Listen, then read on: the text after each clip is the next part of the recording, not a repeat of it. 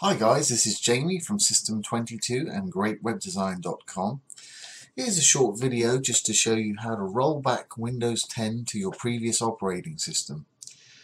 You may have been encouraged to upgrade to Windows 10. It's trying to get everybody to use it at the moment. But some people just don't like it. It's a great system, but it may not be for you. If you've recently upgraded within a month or so, there's a very easy process to roll back to your previous operating system. So here we have a computer that's got Windows 10 on it, recently upgraded, and all we need to do is we need to hit the settings button right there in the menu, and that'll take us to a page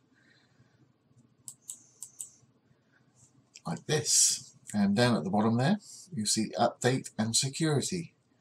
You want to click on that, and that'll take us to this page, and we want to get the recovery section here, and we want to go back to Windows 8.1, which is the previous operating system that we had here. Before you do this, it's a good idea to back up your files, because most of the time this is going to go fine, but occasionally something may happen, so you want to back up your files just to avoid any disasters that may occur.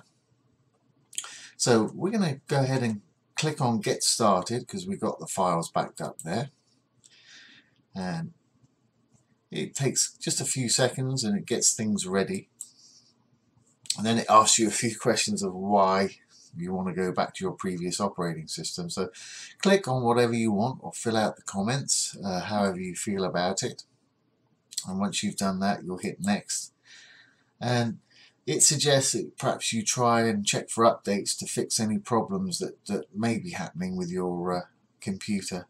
But we actually want to go back to 8.1, so just click No Thanks there at the bottom. And now it'll pop up with a little warning message just telling you it's going to take a while and you won't be able to use your PC until it's done, and to leave your PC plugged in and turned on.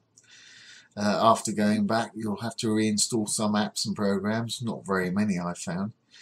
You'll lose any changes made to the settings after the upgrade to Windows 10. Well, yeah, that's true, but that's usually not too much if you've only had it for a short while. And there again it says, are your files backed up?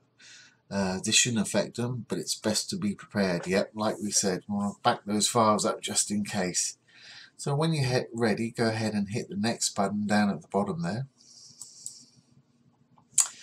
and it'll give you another caution box, which is fair enough. If you had a password for your old Windows 8.1, you'll need to know it, else you're going to have a hard time getting back in unless you happen to know how to clear a Windows password.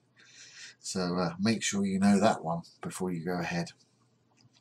If you're convinced you've got everything ready and everything's working as it should be, go ahead and hit the next button, and so it tells you thanks for trying Windows 10, and then it says go back to Windows 8.1. so that's what we want to do. So once you click that button, it'll start this little screen here, and that may take some time. This particular machine took about 45 minutes to an hour. Yours may take less or more time depending on your processor and how many files it's dealing with there. That's no problem, you just let it do its thing. You don't want to interrupt it while it's doing this.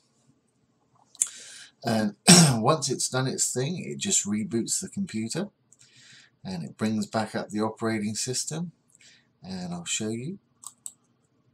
There it is. There's the same computer. It was just restarted after that rollback, and we now have Windows 8.1 again on it, and that was a reasonably painless process. Like I say, if you've just upgraded within a month, all those files will still be there. If it's been longer than a month, you're going to have to either use your restore partition or reinstall the whole operating system from an install disk, which is a bit of a long-winded way of doing it, because of course you have to reload all your applications and files. So there you have it. That's how you roll back to your previous operating system if you decide you do not like Windows 10 within a month. I hope that's been helpful to you. This has been Jamie from System22 and GreatWebDesign.com. Have a great day and thank you for watching. Goodbye now.